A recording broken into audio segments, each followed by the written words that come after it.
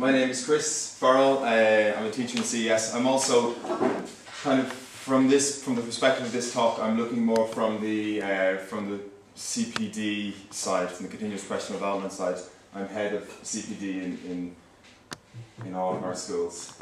So we run basically workshops every 2 weeks, action research groups, and we get a lot of feedback from teachers. And one of the big things that I get back a lot from teachers is how kind of burnt out they are at trying to get students to develop, to move up to the next level. So my whole kind of idea in this one is to provide practical advice. Not the theory really behind it too much, but provide practical tips which you can do on Monday morning, hopefully. So one of the big problems with the kind of current focus in terms of classroom, or getting students to move away from the classroom, getting students to be independent learners, is that the skill development, especially receptive skills, is really product focused. So if you're giving people reading tasks for homework, all it's really focusing on is finding the product. They're not actually being asked to develop a skill. And then in terms of listening, what I found for homework, we were talking in one of the previous discussions is about how passive listening tasks are, especially homework listening tasks. Very frequently it's go and listen to the radio or watch a movie or something like that, but what is the student actually doing? There's no focus listening, there's no emphasis, there's no stress or pressure on them to actually do a task. So there's very little skill development there. So that's a problem, and as a result you have obviously the intermediate plateau where a lot of students reach the point where they can kind of understand movies, they can understand music or whatever, but they're not actually developing beyond that stage. The writing and speaking as well. When we give students writing tasks, very frequently it's not really contextual based for their real life. I mean, maybe you're asking them to write a letter to somebody. Does anybody write letters? You're asking them to do things which perhaps don't really have a relevancy to them. All it is a task. There's no skill development. They're practicing writing, but are they actually developing the skill? So these can be used obviously as a lexis task and a grammar correction, but when we correct it, we're correcting the language, not correcting the skill, and that's the problem. And then was what we were talking about as well at the break time. In terms of vocabulary, we're looking more at the discrete meaning of items. I'm mostly teaching the Cambridge Advanced exam at the moment, and one of the big things the use of English tries to test is their ability to understand language in context. So we really look at question types. Are we looking at gap fill questions or higher order questions, lower order thinking skills, this kind of thing? Like Joanne was saying, how many kind of layers of cognitive processing are you actually developing or testing in homework exercises? So in terms of practical skills, one of the important things is, I think kind of one of the most important things is developing a medium of contact with the student. A lot of teachers don't like to give out their email address. A lot of teachers don't like to obviously give out their phone number or things like that. So if I just flip through really quickly. I use Padlet. I don't know if many people use it. Padlet is just a wall that you can throw documents onto, and you can keep the Padlet address, basically cut out on a piece of paper in your classroom, and you can put all of the anything you want. You can put exercises, reading texts, whatever you want, and they can just go on it. We use it for all of our action research groups in terms of professional development. We use it for exam classes. You know, students always say to you, can I do extra exercises? Say, look at the Padlet, the answers are there as well. You can just do up documents, leave the answers, everything on it. So this can be your medium of communication in order to take the pressure off you. Look at the Padlet. Just look at the Padlet, come back to me. Or maybe what you can do is set Padlet tasks on Monday and give them the answers on Friday. If they didn't do it, it's not your, you know, it's kind of there, it's on them. Now what we're really trying to do is highlight the deficiencies in their approaches or in current approaches. So when you're correcting writing, for example, you're not only correcting the language, but you're correcting the approach as well.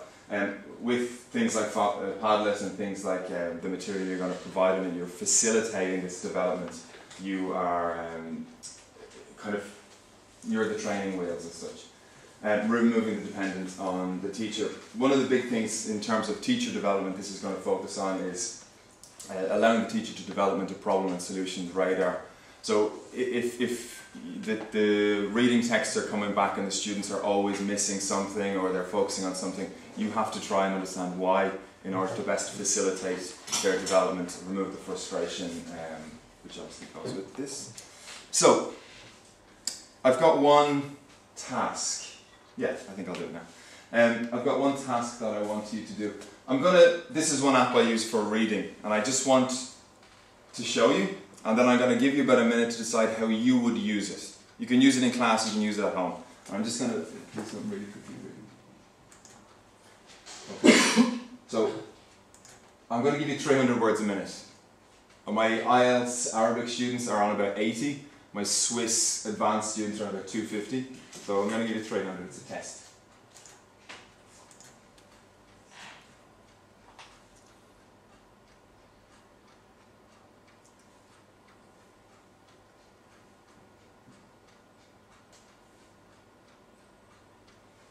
Okay. Let's just cut from RTE. Probably should have stopped the whole thing. There you go. So I'm just going to give you a minute to decide what is that and how would you use it? What are we doing? Okay, just for 1 minute with the person closest to you, how could you use that application with your students? Yes.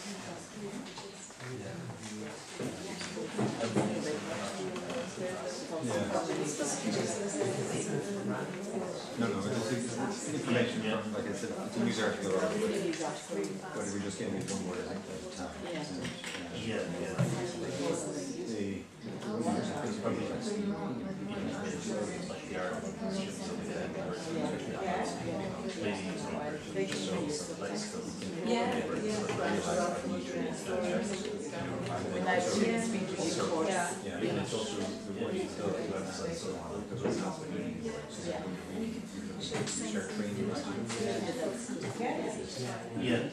Okay, so this is an application called Spreeder, Speed Reader, and how could you use it? How could you use it? You could use it as a listening, like you might use listening. Yeah. So that you're focusing on a certain word, and Yeah. when you hear the word, maybe stop or bang, maybe with lower, with juniors, with that. So you could actually use it as listening with your eyes task, Yeah. almost. Yeah, absolutely. What other?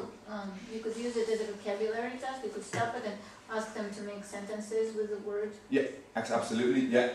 What else? What other ways? Reconstruct the article it came from. So they can do text reconstruction. They can do. I've seen students do note taking with this before. I can't do it. I think it's only maybe female students can do it. The men are just really focusing.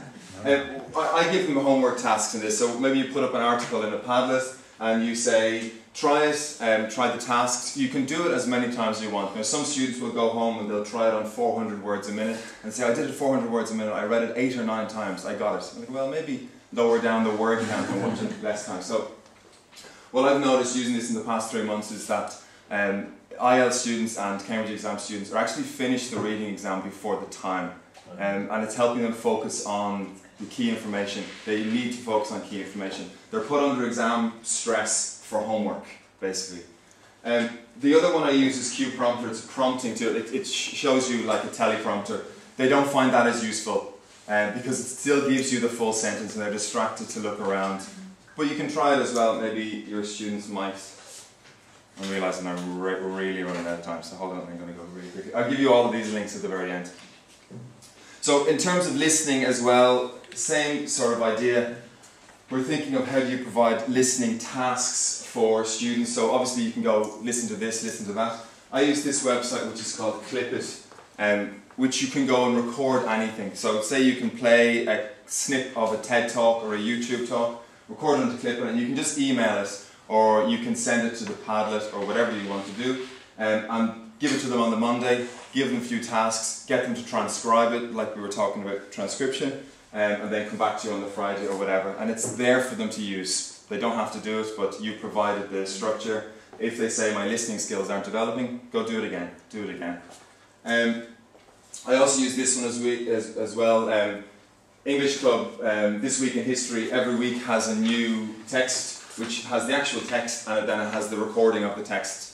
And they do this with transcription exercises. That's their weekly task they have to do. It's every week. And it's a little bit of CLIL as well. There's a little bit of history there. Okay. Writing is a little bit more difficult. So a couple of different kind of tactics.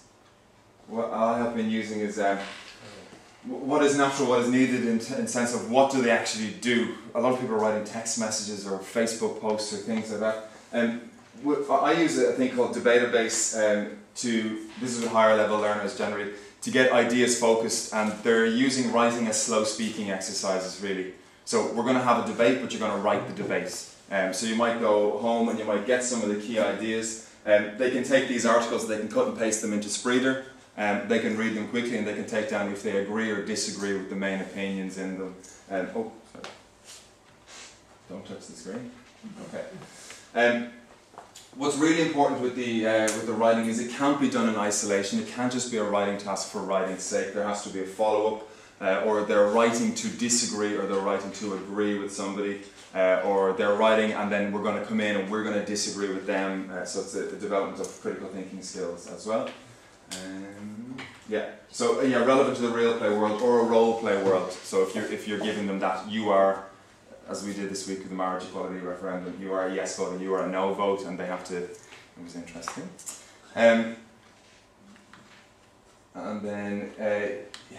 So Lexis is kind of the most difficult one.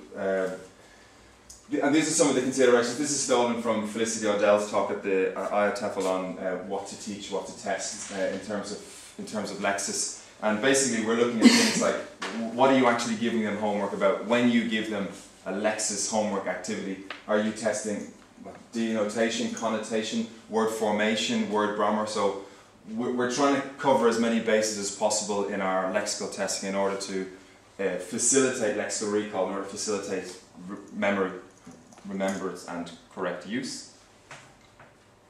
Yes, kind of got back the time a little bit.